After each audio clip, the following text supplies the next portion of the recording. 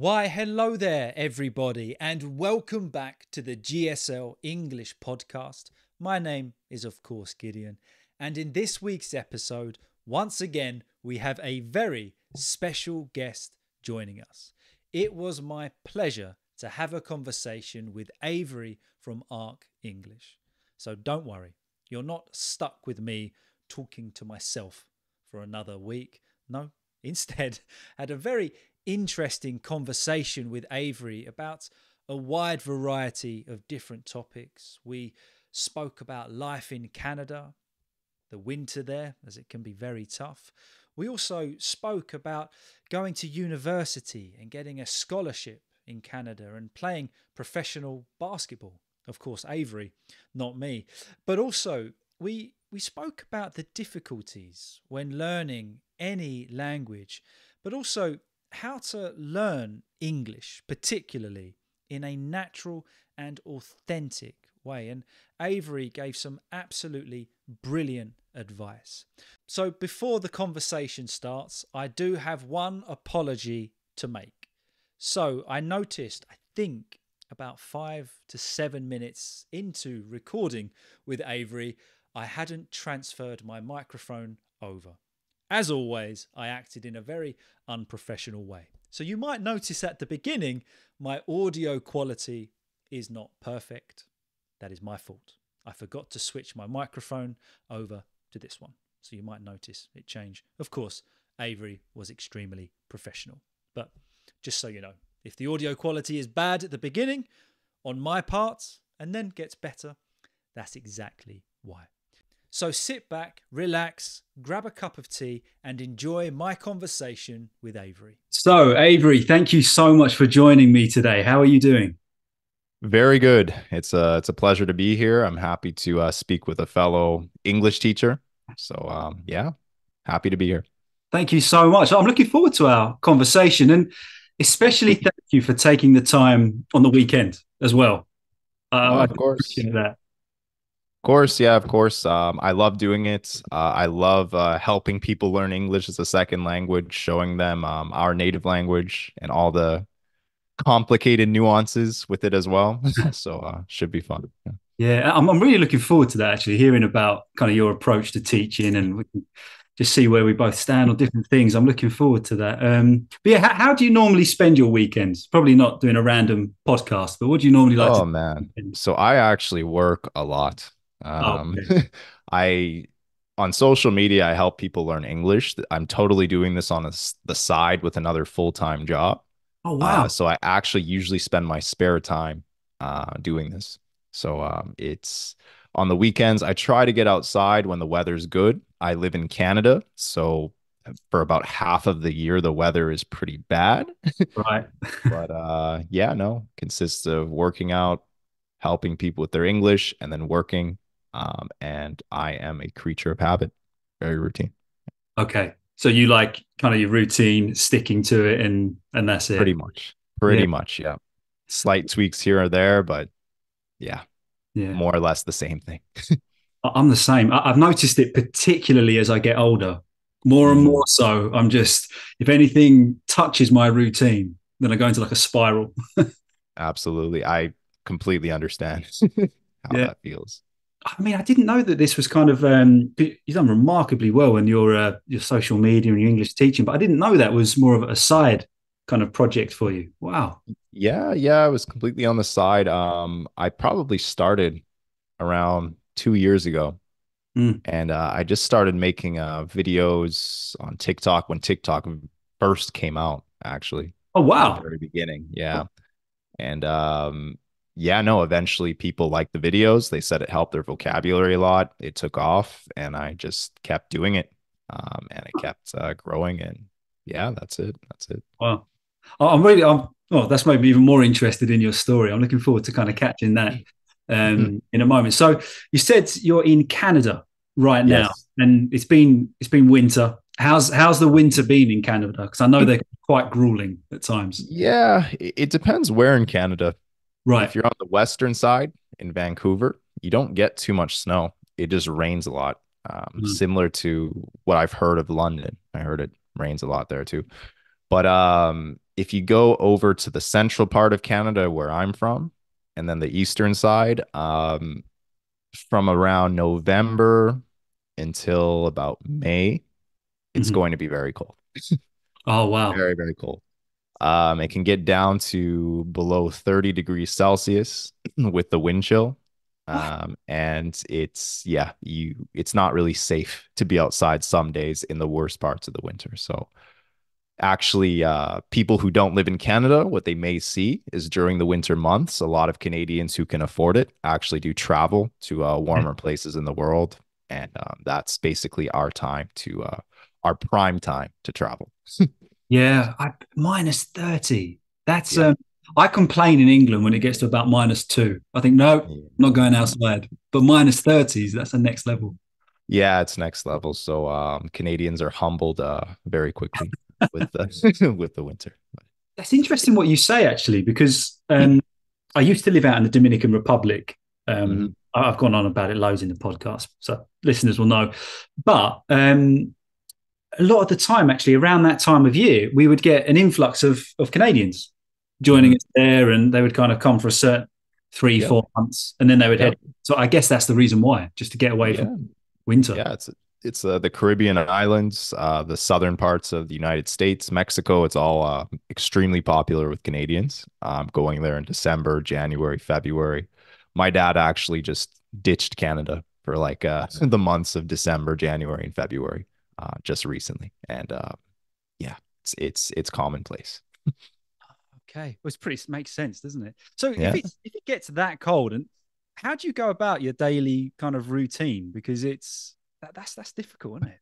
Yeah, well, I mean, when you're you just come out of your house into your car, get to work, get into the office, and then you never go outside again. Yeah, And you just try to limit the amount of time that you're outside. There's some Canadians, I don't know how they do it. Don't ask me, but they love the outdoors in the winter. They love going skating outdoors. They love going skiing and snowboarding outdoors, even in cold weather. I could I don't have the tolerance or the patience for that. I would be in pain, but yeah. a lot of Canadians embrace that actually. So It's it's just interesting. it's part of who they are. They embrace Yeah, that side of I guess their so. culture. Yeah. Yeah, because actually, I mean, I don't know if I can go as far to say as I'm a snowboarder. I'll say I like snowboarding. I've been about Mm, 3 times, but I know one of the kind of the meccas or the place to go to was Canada. You know, mhm. snowboarding. Yeah. I never made it, but I know it's huge over there, isn't it? In wintertime. Yep. Especially in the area with the mountains in British Columbia and Alberta, if you know where that is. That's like the province that has the city of Vancouver. Oh, okay. There are some incredible ski and snowboarding venues there, like Banff, Whistler, to name a couple. And yeah, it's Yeah. they're pretty renowned. So Yeah, yeah. Whistler's. You've just said that, and it's brought back so many memories. Because as from a kid, kind of early teens and probably early 20s, I loved mountain biking, particularly downhill mountain biking. And when I was younger, we always used to talk about going to Whistler. Like me and my mates, this big trip to Whistler, but I mean, it never happened because of life. But yeah, Yeah. that's the place to go. Mhm. Yeah. Whistler's cool. I've been there when I was a kid. But ever since, it's probably been over 10 years since I've skied Oh or wow. snowboard. Yeah, I got allergic to the weather, I think. Yeah. Oh, it Yeah. is grueling. Like I know you say some people love it, but I would get to the point where I can't move my mouth, and I think because it's so numb from how cold it is, and I say I'm done. Yeah, no. I'm out. It's no joke, no. Yeah. Yet people still immigrate here. People still come here from very hot climate places in the world and they adapt. So it's fascinating, yeah. Yeah. It's fascinating because I guess at the end of the day, even though the weather is terrible in the winter, it is still a first world country, which does have certain advantages for people who don't come from a first world country, to be Exactly. fair. So Yeah. as much as we complain, it's like first world problems at the end of Yeah. the day. So yeah. It's true, isn't it? It's kind of swings and roundabouts, and at the end of the day, there's a lot more pros, aren't there? I guess then Yeah. cons. So, how does throughout the seasons, how does Canada does it change quite dramatically? I know it's quite a large country, Mm. so where you're from, does it change dramatically throughout the year? Yeah, it's hard to say for Canada. It's such a big country. It's the Yeah. second biggest in the world. So in certain parts, yes, the city I'm from, that's right in the middle of Canada. Right. It would be extremely cold in the winter, like below 30 degrees Celsius with the wind. And then it would be extremely hot in the summer, above 30 degrees Oh, Celsius wow. in the summer and very dry. Yeah. In the city of Montreal, it can be pretty much the same. Very cold in the winter, very hot in the summer, and very humid because Montreal is actually an island. Oh, okay. It's completely formed like an island, just in the northeastern region, close to the border of the United States, Mhm. close to New York City. So, yeah, Oh, oh, so yeah. wow. Okay. So once it gets to kind of that temperature, what does everyone, is there certain things that everybody likes to do, or is it more Well, just outside life? Well, yeah, the spring around this time, the spring as the weather starts to get nicer, everyone's moods really, Yeah. really improve. And we love to get outside and do whatever it is we like to do. For me, it's I like to go outside and play basketball. I used to be a basketball player, Oh, so really? I go outside to the courts and I try to just play some pickup games. It's a good social activity, Mm. good exercise. You get to actually enjoy being outside, because I work so much. So Yeah, of course. it's really nice. It's really nice. So you say you used to play basketball. Was that for a team or like a certain level or? Yeah, so yeah, growing up, I played basketball. I ended up getting a scholarship to go play at a university that's in Montreal. It's called McGill University. Right. So I got a scholarship to play basketball there. And then afterwards, I played for a summer for Team Canada. Mm. We would travel to Italy actually for a basketball tournament. Wow.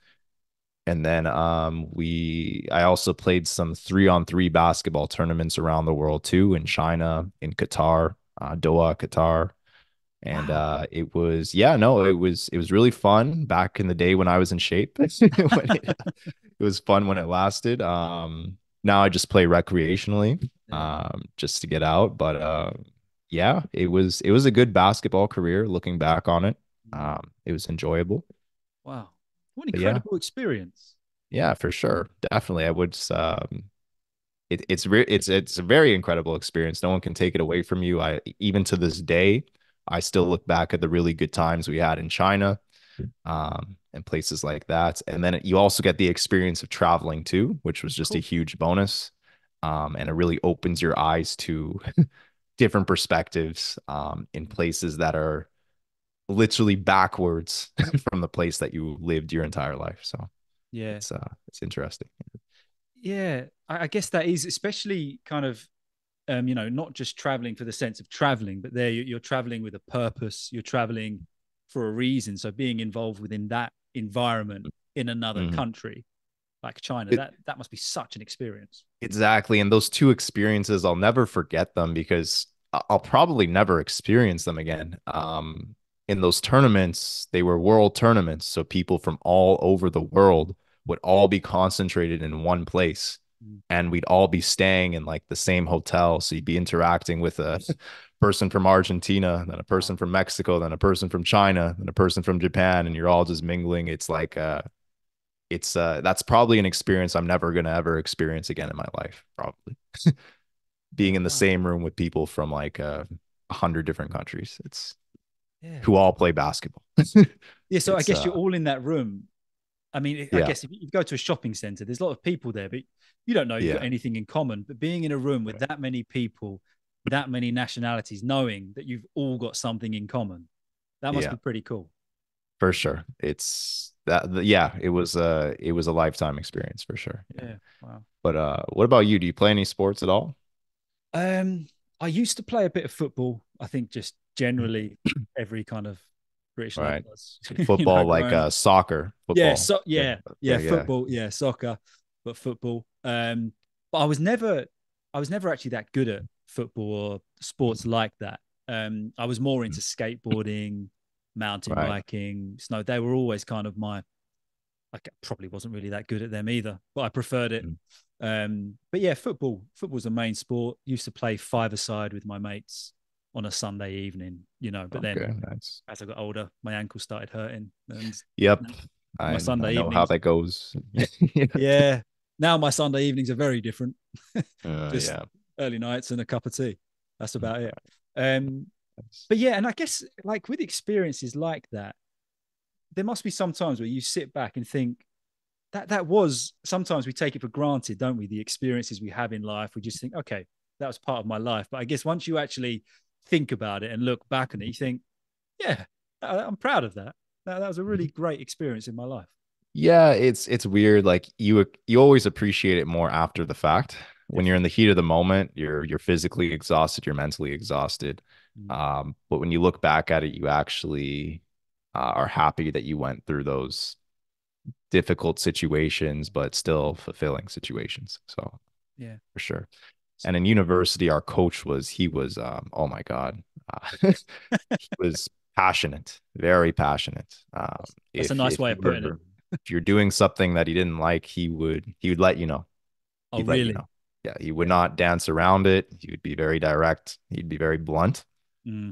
And some people resented him for that, but looking back at it, it actually definitely made us all much tougher people and probably helped us become more successful in anything else we did in Mm. life. So I actually do appreciate his his crudeness, Yeah. so to speak. Yeah. And at the time, though, were you thinking, "Oh, just stop"? I'm trying my best. Like, was it difficult at the time to kind of hear that and go through it? At the time, part of me sort of understood it, but then Yeah. part of me did not appreciate the disrespect. Mm. Sometimes it was very disrespectful the Right. way the coaches came across. But honestly, in a sense, some people kind of need that kick in the butt Yeah. in order to kind of shake themselves and start focusing a little bit harder, start trying a little bit harder, and start trying to have a bit of a sense of urgency to accomplish what you're trying to accomplish. Yeah. Of course.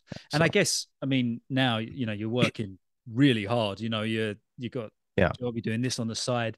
Do you think that kind of work ethic and that tenacity, a lot of it came from that? absolutely, Oh, really? Wow. absolutely, yeah. Well, yeah. I mean, coming out of high school to university, it's a tough transition. In high school, usually if you make it to university sports, you're very good in high school. You're one of the best players in high school. And then when you go to university, it usually humbles you. Right. It humbles you academically, and then it humbles you athletically too. You're going to come into a situation where you're not the best player anymore. And even in school, I would say I probably struggled in some of my classes. I'm coming from high school to university just because I thought university was much more difficult. Yeah. Um, but yeah, it forces you to overcome it. It forces you to figure out how to get better, Mhm. and then you take the necessary actions to improve. Yeah. Yeah, And I guess good. you're learning those skills at quite an early age, really coming out of high school, Yeah, scholarship, university. That's a lot of pressure, isn't it, at quite a young age? yeah, that's good. They call it the hidden curriculum in All right. university. It's Oh, like in university, you'll memorize whatever you need to memorize and regurgitate it on an exam, mm, but it's actually all of these little soft skills that you pick up in university, how to read at an advanced level, how to mm, write in an advanced level for things that don't even have to do with the subject you're studying, how mm, to communicate and convey yourself in a certain way. Even my perhaps even my English speaking skills as a native English speaker improved just by going through university. And then of course the connections you make in mm, university, and that becomes your network afterwards, and you may not really realize that until you start crossing paths with people you went to university with after university. yeah, But the hidden curriculum, all of those benefits that they don't really market or promote when trying to get you to go to university, it's actually very valuable, and I think they should promote that more for people who mm, have the intention of going to university. So yeah, yeah. Like, it's more like life skills, isn't it? And just kind of exactly. growing you as a human on a Yeah. human level rather than just words on a piece of paper or being able to take an exam. You know, those Mm, life skills that will actually help you in life. exactly. But Yeah. that's interesting because I'm not too familiar with how scholarship works, because we do have, you know, in England, of course, people do get that, but it's not, I don't think it's as much of a program as it is in Canada. I don't know. I might well be wrong on that, but I don't know too many people that go through it. How does it work with, so of course you're doing your basketball as a scholarship, and then you just kind of go through a standard university along with that process, or? Yeah, no, they just give you a certain amount of money to compensate for your expenses going to university, and then yeah, you'll be a student athlete. You need to Oh, juggle your courses with your practice schedule, your practice regime. And it's difficult. It's very yeah, difficult.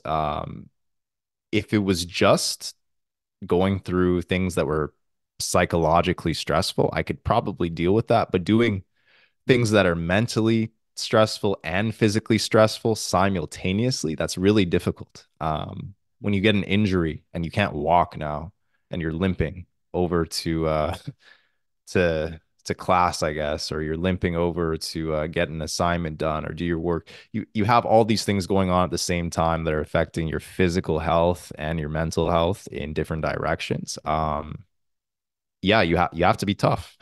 yeah, You have to be tough to deal with that. You have to suck it up. You can't break. You can't crack under that pressure. So yeah. Because I guess as well, you're thinking, well, I've got to make this scholarship work. I've got to make it worthwhile. yeah. And I didn't really think about that. That actually, I guess normally, if your mental level's low, you can focus on your physical, get and kind of balance the two off each other. But if Mm. you're working from both levels at 100% all the time, that Mhm. is tough going. Yeah, yeah. And it draws a parallel even to learning English. And this is what I tell everyone when they send me a message on Instagram. I'll say, well, what is your purpose for learning English in the first place? Because if you don't have a strong enough purpose, I honestly don't think you're gonna take the necessary steps to achieve your goal of fluency. Most people who attempt to learn English actually fail. It's Yeah, it's the people who end up succeeding are usually the people who don't give up. The people who end up failing are typically the people who give up too early because they never had the patience to learn the English language in the first place. And yeah, that kind of goes for language learning of any language, I think. But and I do you agree. know any other languages? Oh, this is I know a little bit of Spanish. Right, Um, but if someone wanted to have a conversation with me in Spanish, right. it wouldn't happen. But I got by for a little while, and then kind of COVID hit. I stopped using it, and I basically did the opposite to everything I try and teach. Everything I try right, and teach to people, I did the opposite of that. So in a way, that kind of helped me because I realized what not to do right. when learning a language. What about yourself? Well, yeah, Oh, of course. I grew up in the English part of Canada in a Mm, city called Winnipeg, and then I moved over to the French part of Canada, which is the city of Montreal. yep. So then, yeah, in order to work in Montreal, I had to learn French. It was difficult. It took me years, like Wow. years, maybe 5+ years Mm, until I was fluent. And like you said, I learned a lot of things not to do yeah. and how to help people learn English or any language much quicker than I did. Yeah. And that's actually what sparked the entire idea for Arc English, literally. Wow. I struggles learning French, and I said, wow, I could probably, I wish I had a page like mine or any of these other people creating content out here when I had to learn French. So Yeah. yeah. And I guess that comes back to, you know, you kind of saying that if you're going to learn anything, you need a purpose, you need a Yeah. reason. And even if you don't know what that purpose or reason is yet, find it. And I guess for you, your purpose was, well, okay, I'm literally going to need this language to get by. I'm going to need French to get Yeah. by. So you had your purpose. Mm. Exactly. Yeah, exactly. I think it would have been very difficult without immersion. I think you absolutely can become fluent in a language without immersion because of the internet. However, I'd be lying if I said it didn't help speed up that Yes. process. Yeah.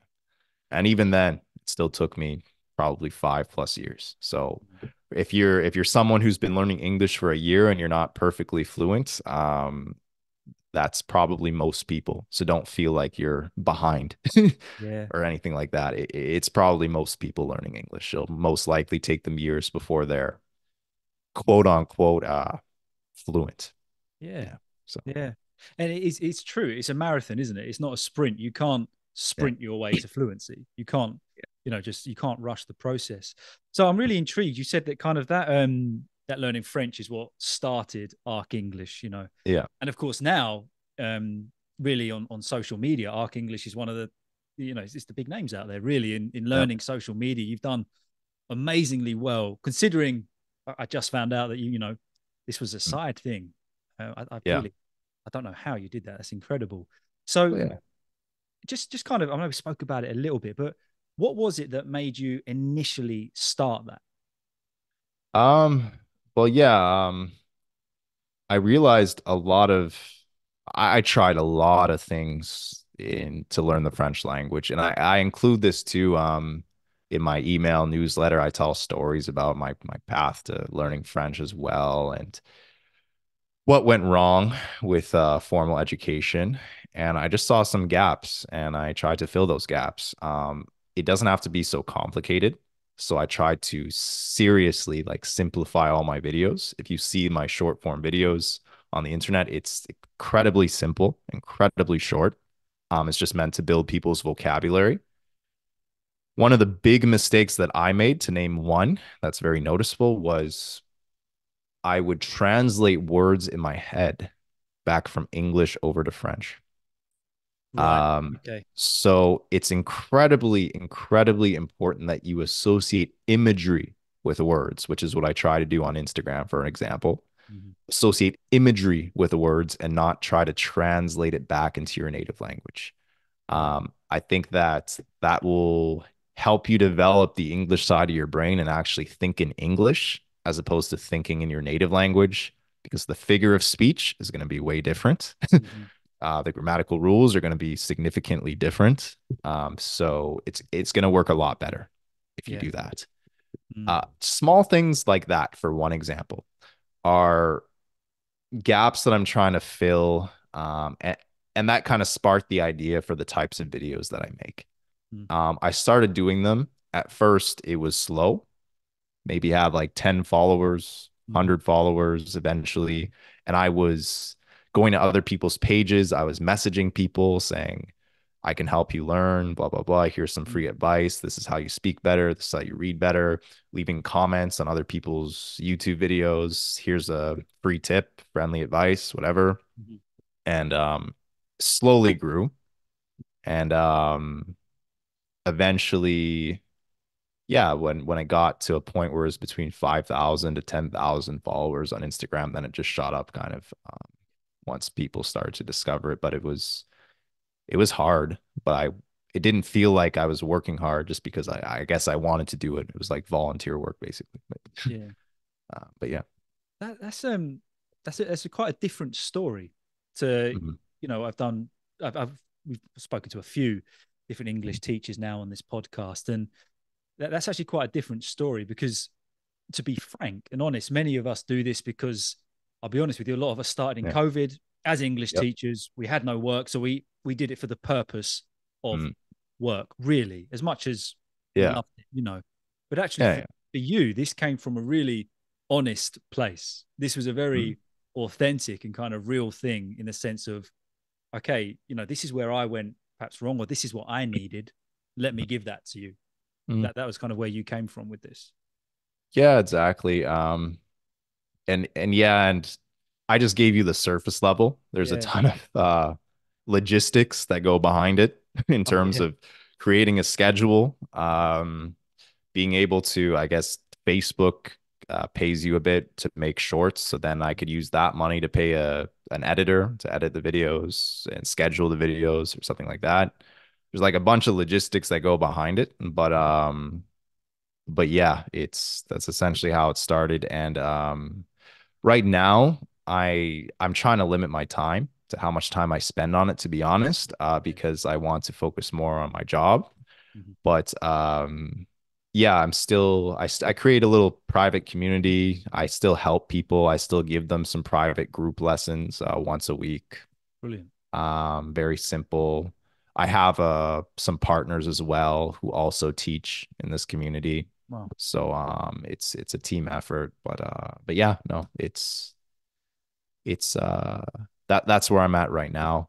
And yeah, I noticed that a lot of people in the space you're one of the many people I've spoken to in the space, and they're real teachers. They're Mm. real English teachers, and that makes sense. And I learned a lot from them actually when I collabed with them back in the day. Yeah. It's But funny that it's term, kind of like real English teachers, though. Like, I mean, I have to be honest, even now, sometimes I don't know how to put this. I don't know how it's going to come across, but I forget I'm an English teacher, in the sense of, teaching the language. But as you said, you've kind of, you're probably having more effect than a lot of real teachers, because you're coming from a very genuine place, like vocabulary, simplicity, and that goes a long way. Whereas I know sometimes in my head I massively overcomplicate it, and it kind of, I get lost in the complications. But I think coming right. back to that kind of authentic approach is, It's hard because I guess yeah, a lot of people learn in different ways. yeah, Some people like to learn down to a T to every yeah, detail. Then some people want you to completely dumb it down, just make it extremely simple. ABC, one, mhm, two, three. How does this work? How do I do this? What is this called? Yeah, it's hard. It's hard to tell. yeah. It's hard to tell sometimes. People do learn in different ways for sure. Yeah. It's so true. And I guess that's one of the great things with social media now, is that Yeah. you can not learn a language just from social media, but there's so many different methods and different kind of principles you can take from all these kind of English teachers out there, that you can just absorb so much information in different styles. For sure. And it's tricky too because you want to give good teaching methods, Mm. and sometimes you even want to customize the way that you deliver it. But with social media, it's a funny thing. Mm-hmm. If you do not deliver it in a very particular way on social media, the algorithms will not push your content to other No. people. So even though you want to do maybe like a 30-minute lecture on Instagram or something like that, the algorithm's not going to push it. But then if you're like me and you do a 5-second like imagery video, then it gets like 20 million views or something like that Mm. on Instagram. It's tricky for some of the English teachers because they need to balance Mm-hmm. providing value while also appeasing the social media algorithm, Yeah. which can be a challenge. It can be tricky.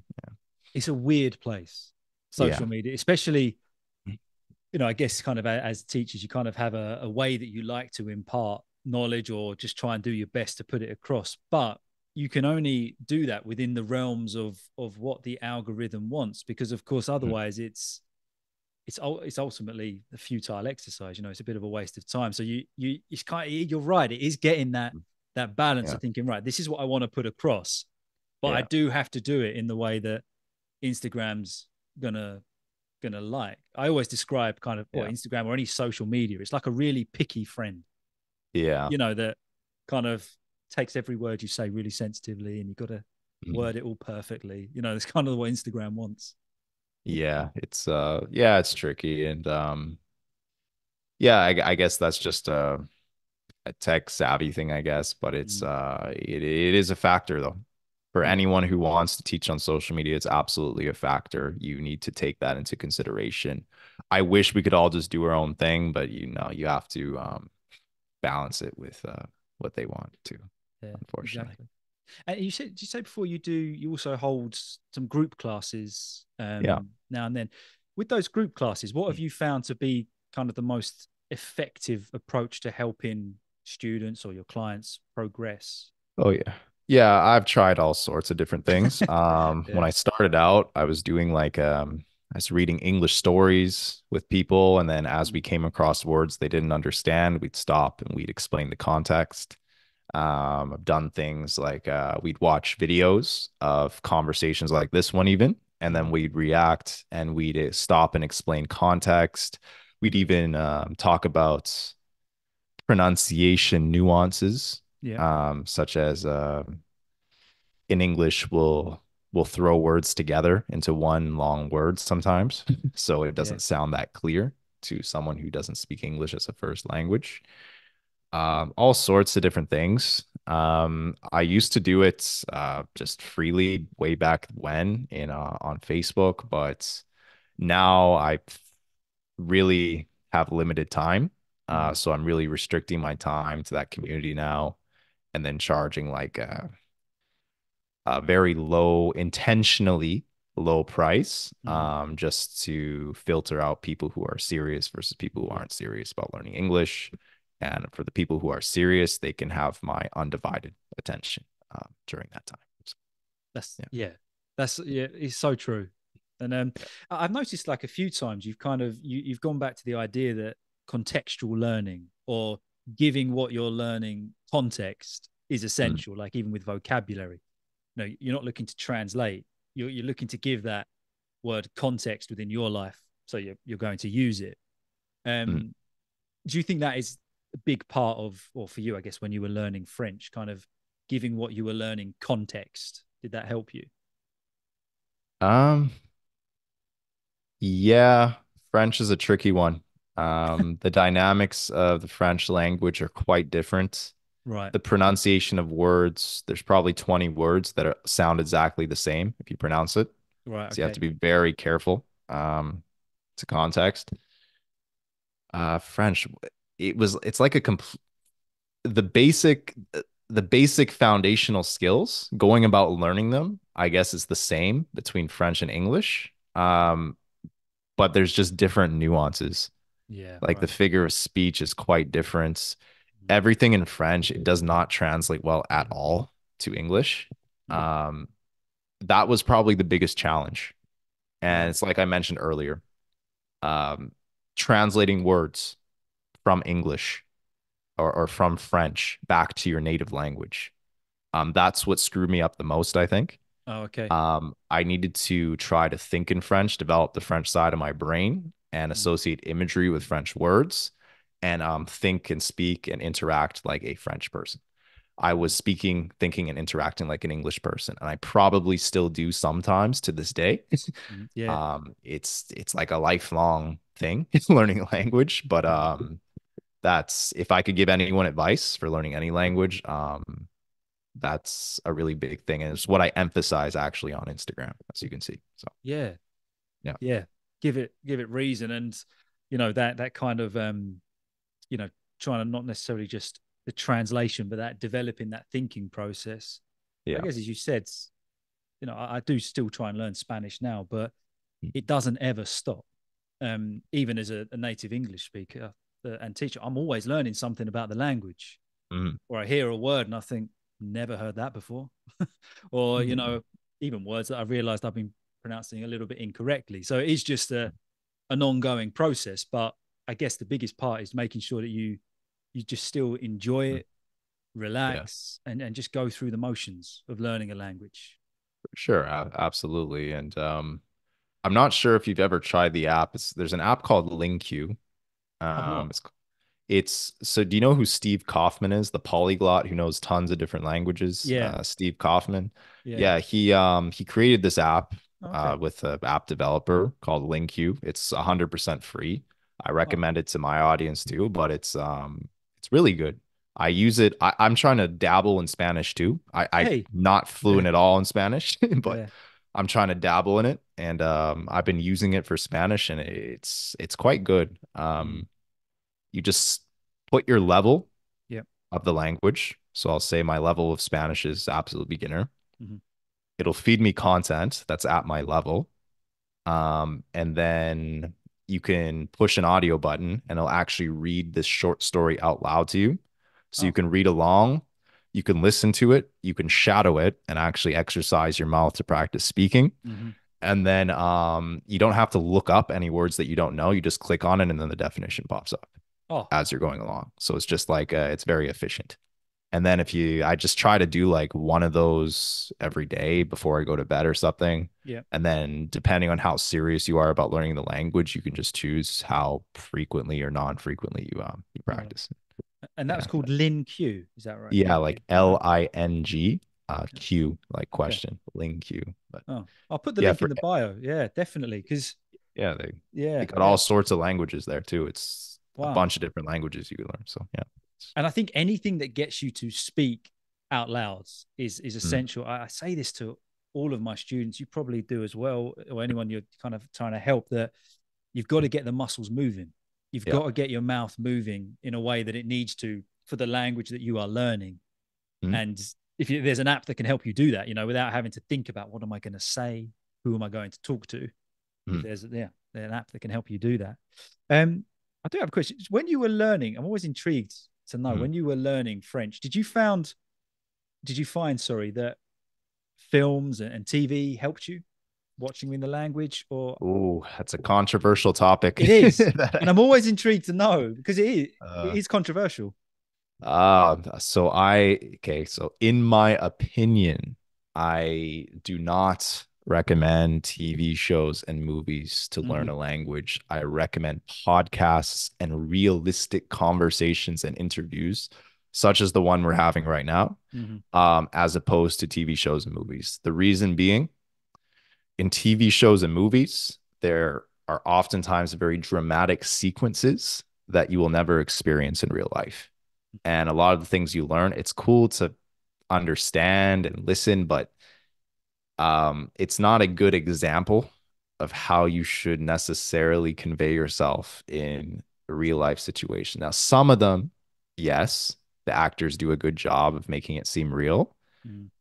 but for dramas and for crazy action films, for Marvel movies like the Avengers, Yeah, I I don't think that's going to help your conversation skills as much as picking up on how two native English speakers like you and I are yeah, speaking to each other right now naturally. exactly. So, yeah, yeah. I, Recommend real conversations. I'm with you on that. I Yeah, think, yeah, okay, if you want to practice your listening skills while chilling in an evening, like watching Avengers, that's great. But yeah, listening to Thor talk about something isn't. If you go yeah, into an English conversation trying to sound like Thor, it's not going to yeah. go down well. But you're right. The focus should be on genuine, real kind of conversations. Mm, And now, I mean, not just this one, but I say I'm just a little fish in a big pond, but there's so many great, authentic, real conversations through podcasts on YouTube that, as you say, you can come away with something that you can actually use or that you can mm. actually kind of put into practice. Absolutely, absolutely. And what actually helped me learn how to speak French, believe it or not, I tell this to people too, you can make a ton of progress on your own. You do Mm, not necessarily need to have conversations with another native speaker. Um, you having conversations with yourself, you can literally make a ton of progress with your conversation skills. The easiest way to do it is just pull up a YouTube video, anything you're interested in that's in the English language. It could be 1 minute, 5 minutes, 10 minutes, whatever. Listen to it. After you're done listening to it, just express your opinion about what you just brilliant. watched. Do I agree? Do I disagree? How did this make me feel? Try your best to express how you felt about what you just watched. Brilliant. And you can type it too with spell check. You can see where your spelling mistakes are. You can write it out first and then speak it. Mm-hmm. Um, and then you just, when you're in the shower, when you get up in the morning, when you go to bed at night, just recite it. Just train your mouth to just speak as if you're speaking to an imaginary friend, as if you're Yep. speaking to a real person. Just express it like you would in a conversation. Mm-hmm. And then when you come into a real conversation and someone asks you your opinion, you already got a bunch of repetitions expressing your opinion, and it's going to feel way more natural. It's going to feel like second nature. You're not going to be Brilliant. stumbling. You've already done it 100 times on your own. So there you I, I think that is brilliant advice. I go. think, you, I think a lot of people sometimes, or I know I've done it with Spanish, think, oh, I don't have anyone to talk to, so I won't. Yeah. I'll just go back to what I normally do, which is a bit of Duolingo, a bit of vocabulary learning and that's it. But as you say, just talk to yourself, get Yeah. talking, and it's just getting in the habit of doing that. And you say express your opinion, and just get used to the idea of formulating thoughts in the language that you are learning. I know my wife and I say learning Spanish, really loosely mean that. When we were we had times where, so at dinner, we never really spoke much because we would say, right, we're only going to speak in Spanish just for this next 20 minutes, so it would be quite a silent 20 minutes, to be honest. But that was the intention was good, that we were going to just speak in Spanish. But that idea, of just at home, get talking. I think that is such good advice. It's brilliant. Absolutely. It's invaluable. Yeah. And because we're giving advice, I should just put this huge disclaimer. This is not going to work overnight. If you're listening to this video and if you do this for a week and you're not fluent, like this is not gonna, you're not gonna see major results overnight doing this. I did this maybe for like consistently every day for maybe a year, like 365 days. And I saw a very noticeable improvement, but like this is not going to happen overnight though. You need to be consistent, even if it's just a little bit, even if it's minimal. Like just do it every day. Make it a part of your lifestyle, and you will absolutely see results. Inevitably, it's not a matter of if; it's just a matter of when. So how did you keep that consistency? Because I mean, because that's often I think one of the most challenging parts is keeping consistent. How did you manage to do that? I just psyoped myself. I basically tricked myself into being very interested in French media and French culture. To be honest, like the more I learned French, the less I like it. I prefer English culture like over French culture, to be completely honest. But I guess I just got really into it. I tried to just consume French media. I tried to understand how French people communicate with their sense of humor. On YouTube, I'd pick my favorite French YouTubers. Brilliant. And then I would watch their videos, then react to that. I just try to find subjects that I'm interested in. So that could usually overcompensate for me not liking the language, if that's the case in some cases. But if you listen to things that you're really interested in naturally, if I'm listening to something about basketball or an anime show that I liked watching or whatever it is, it's far easier to watch it from beginning to end. And that leads me to another common mistake that people make is they listen to content that is too difficult for them. It's beyond their level of English. If you're listening to a video or a show where you cannot understand over 50% of what the people are saying, I think you're wasting your time. I think it's going to be extremely frustrating. You're going to have to look up words every 2 seconds, and it's going to be extremely inefficient, and you will not make very good progress. I think you should be listening to content where you can understand at least like around 80% of what is being said, and then you can fill in the gaps and use your judgment to figure out what the other 20% of the words mean based on the context. That's going to be way more efficient and way more helpful if you can do that consistently and slowly build yourself up and slowly build your vocabulary up that way. But if you're listening to something where you can barely understand, you're wasting your time. You will not get better doing that. It's going to be extremely frustrating. I did it with French, and I did it a lot with French, and I was just confused. Confused about what people were saying, what things actually meant, because I was listening to stuff where I didn't truly even understand most of it. So, and I guess in turn, then that creates quite a negative process. Because you're creating frustration. You're perhaps feeling a little bit disappointed in yourself because you're not understanding things. And I think one of the biggest reasons people do that, I probably did the same in Spanish, is because someone told me to watch this. oh, watch this, watch Yeah. that. Or if you can watch this, then if you can understand this, then you're good. But actually, no, just on a personal level, Mhm. do it for yourself. If you watch Yeah. something where you're going to understand it, you're going to enjoy it, not just because someone told you to, but Yeah, and then you can that's progress. for sure. And that's one of the 100 reasons why it took me like over 5 years to become fluent in French. Mm. That's one of like, I made every mistake in the book. Yeah. Any mistake that any language learner made, I made it 20 Yeah. times over. That's why it took me so long. Like, so yeah. Mm. Oh, Uh, brilliant. take that in. When I'm giving this advice, keep that in mind. Yeah. I've made every mistake in the book. That's where my advice comes from. That's why I can say it with conviction, because I've done it. But that's what really makes you a valuable asset in this environment, is because you've been there, kind of learned from my mistakes. And like you said, I guess it's anything, even if you're training, whether that's for a sport or in the gym, Yeah. consistency is the key. You're not going to see gains overnight. You're not going to see it, just consistent, stick with it. And as you said, it's the same with learning a language. Just be consistent, and I guess to a certain extent, hold yourself accountable. You be accountable for learning English, and do it for yourself. Brilliant. For sure.